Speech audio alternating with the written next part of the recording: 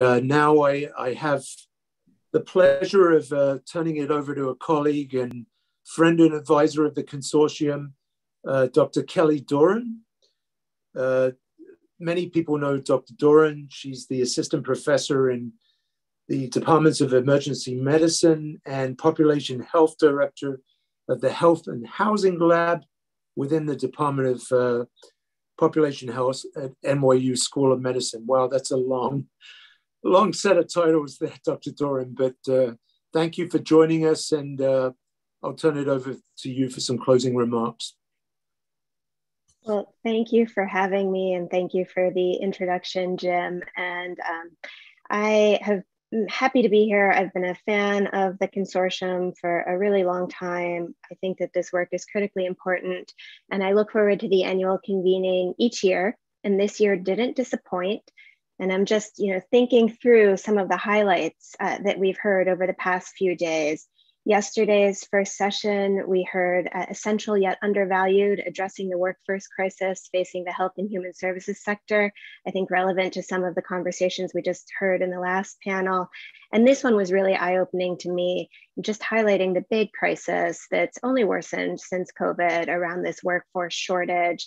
And of course, that's going to trickle down to the services that clients receive, because that people can really only do so much in the end and can only be stretched so thin. And it really just highlighted the need for government contracts and more generally just valuing this work as a society more. And this work, particularly the work we heard of social workers, is disproportionately performed by women, by people of color. And that probably has something to do with why they're paid so little. But also as we think about things, we need to pay people better. We can't have our social workers essentially making poverty level wages in New York.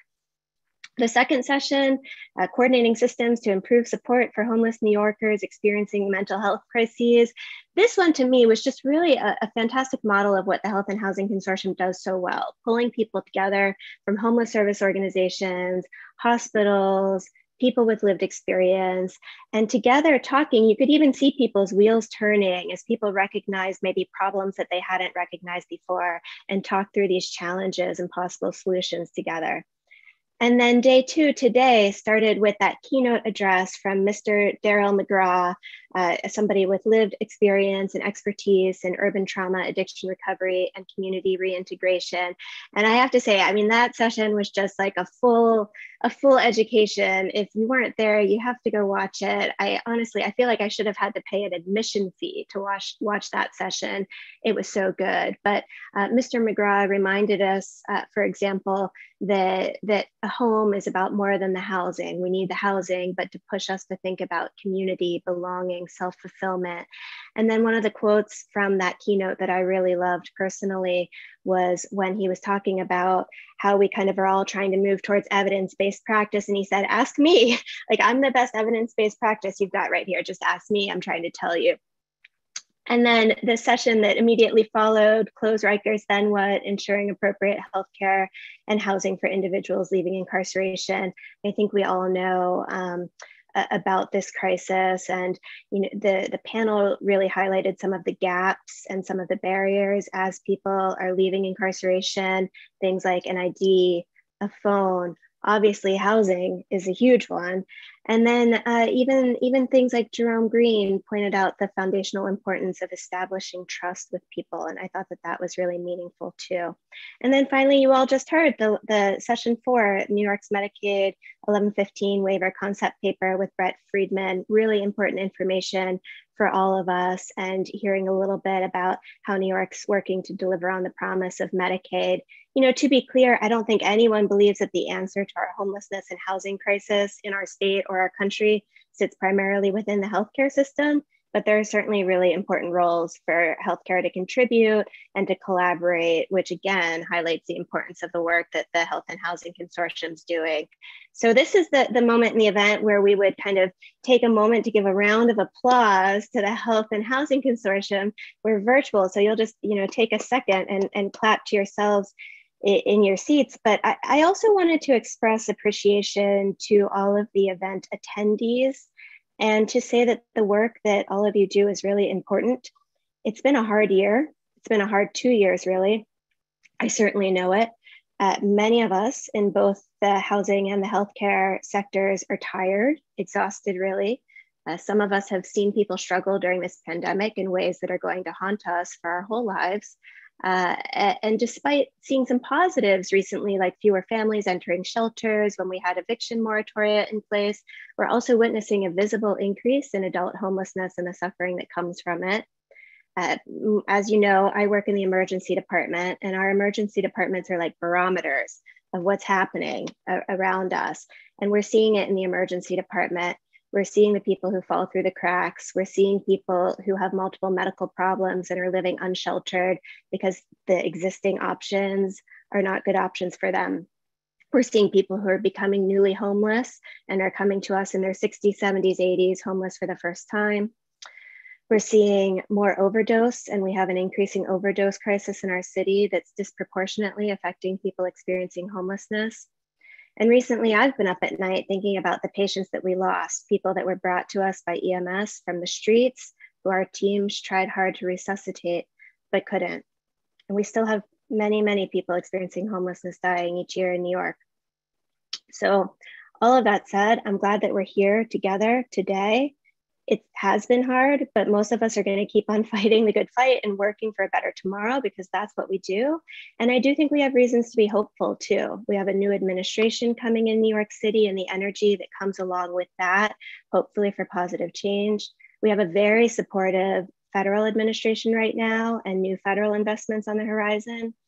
Importantly, I think we've seen the increasing recognition of how important it is to listen to people with lived experience, to value those voices and to listen to people. And we've seen an increasing recognition of the racial inequities in both housing and health, and an increasing recognition of structural racism as the common root driver here, and an acknowledgement that we need to confront that directly.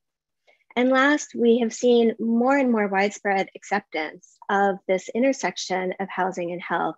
When I think back to the first consortium convening I had the opportunity to speak at was many years ago now, maybe 7 years ago, something like that. And just we've come a whole world in terms of how much people accept this concept that people's housing and their health are related. So I'll just end by saying again, thank you, Bonnie, Amy, Harmony, Tess, everybody involved in this fantastic event, and for all of the work you do with the Health and Housing Consortium. Thank you so much, Kelly. Before I do anything else, and please, before you leave, I just really have to thank our team at the Bronx and Brooklyn Consortia. You've seen Amy Freeman, but two of the most important people for pulling off this event are Harmony Arcilla and Tess Summer, our project coordinators for the Brooklyn and Bronx Consortia, respectively. This event has gone off without a hitch, and that's entirely because of them. Across these 2 days, we've had a total of 22 speakers from government, hospitals, supportive housing, homeless services, and more. We've had executives, clinicians, frontline workers, and people with lived experience of homelessness and incarceration. I want to thank each of them for sharing their time and expertise with us. And thank you so much, Kelly, for summing up some highlights from our annual convening, and especially for giving us some things to feel hopeful about. We discussed some really challenging issues over these past 2 days and significant barriers, but as always, the work continues. And if there's anything we've seen in this pandemic, it's not just that we are resilient, but I think it's that we're no longer going to accept the bare minimum. So I hope that you all leave here feeling more empowered. I can promise the consortium is going to continue these conversations in 2022 and find ways to advance some of the recommendations that have been made. Specifically on this session, we'd love to help organize your comments and feedback on the 1115 waiver concept paper for those when those public comment periods come. So more to come. Please stay connected with us. Thank you all so much for joining and sharing comments and resources throughout the convening. We'll be sending out session recordings and materials in the coming days. I think if you can provide some more feedback, if you have anything you want to share with us, let us know what else we could be working on that would be helpful. You can do so in the form that was just dropped in the chat. Thank you so much. Have a great evening.